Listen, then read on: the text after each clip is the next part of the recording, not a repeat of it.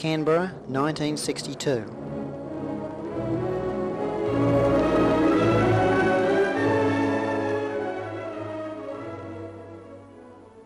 In 1909, a site was selected to be Australia's capital territory, a vast amphitheatre 2,000 feet above sea level, surrounded by blue hills and fed with the winding waters of the Molongo River.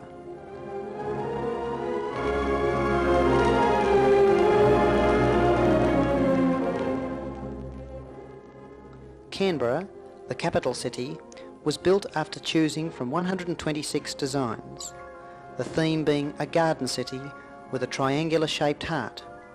The main street is widely laid and free from the clutter of outside advertising signs.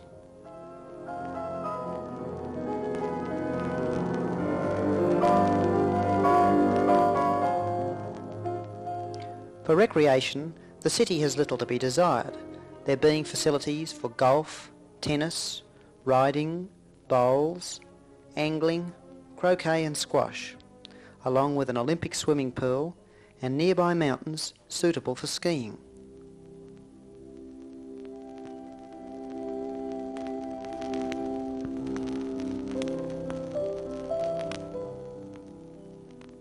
Foremost, of course, this is a parliamentary city, where the Commonwealth political activity has been centred since 1927, the hub being Parliament House, where the Senate and House of Representatives meet.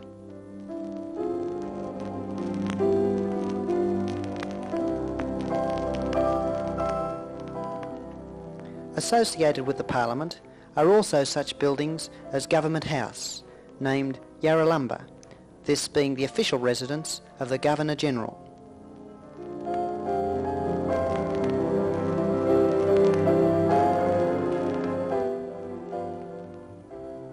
Along with the Prime Minister's Lodge, there are some 20-odd embassies, the one shown being that of the United States, in which every big brick was brought at terrific cost from the mother country.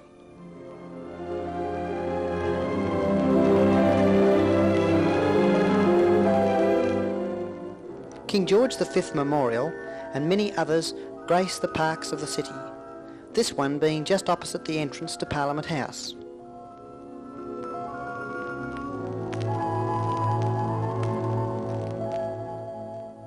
Another inspiring landmark is the Australian-American War Memorial, erected by the Australian people to commemorate the aid given to them by the United States during the war in the Pacific.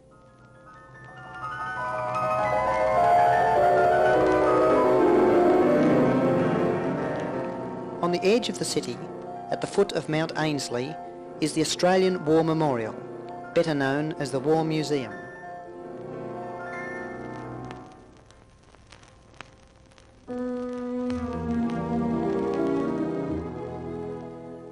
The museum consists of a hall of memories, surrounded by galleries and showrooms, in which are kept the relics and records of our forces in battle.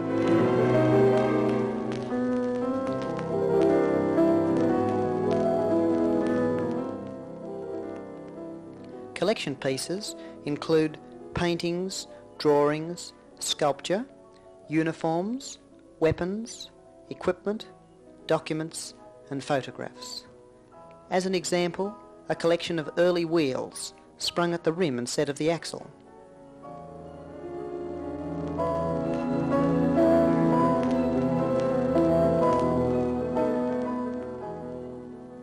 On leaving, one can inspect an early Japanese submarine and reflect on the uniqueness of the collection, gathered not to glorify war, but to commemorate the sacrifices of Australia's soldiers.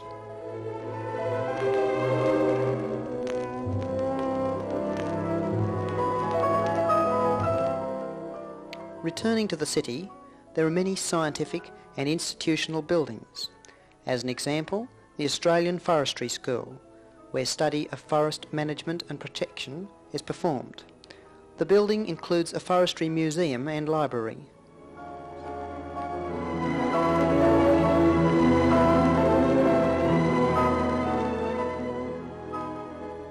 Nearby is another interesting building, the headquarters of the Australian Academy of Science.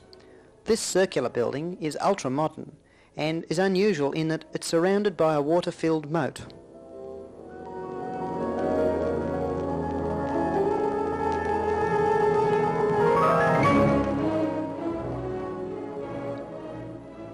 With a glimpse of a little Holy Trinity Lutheran church, we leave Canberra, a rapidly growing city, which, though born from the humblest beginnings, is now the diplomatic centre of Australia, symbolising the spirit of Australian pioneering and progress.